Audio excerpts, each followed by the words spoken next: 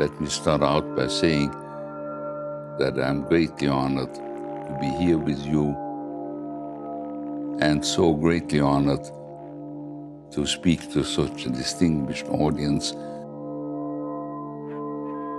How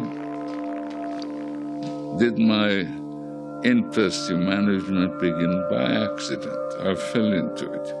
I started to research, to read up on management, and lo and behold, there was nothing.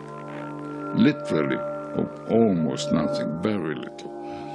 And out of sheer necessity, I had to invent it. I started with the questions that had never been asked, which is, what is a business?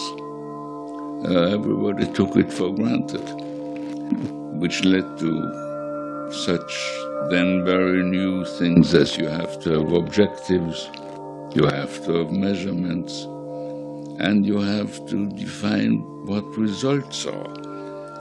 All the things that everybody took for granted and that weren't there. And I had to make all these tools. There was just nothing. And most of my major management books are books I wrote because I needed those tools and so weren't available.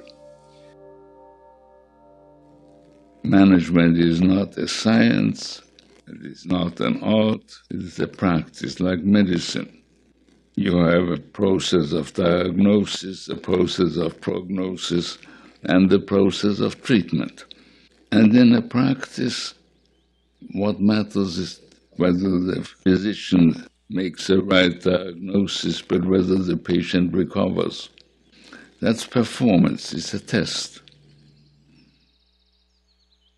I would say I've had two basic interests in retrospect: the balance between continuity and change,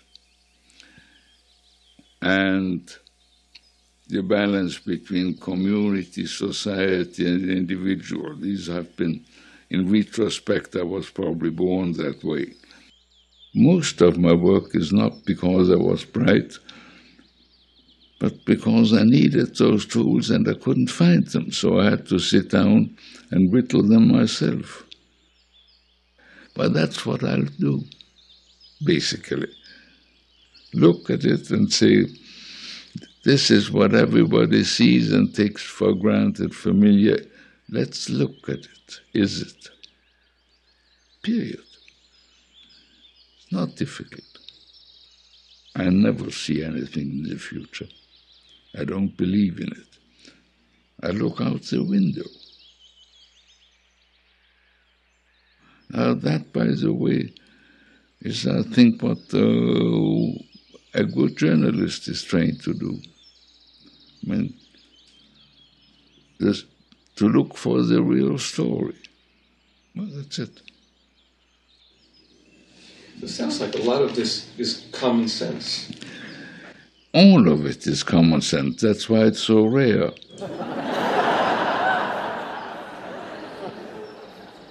Thank you very much.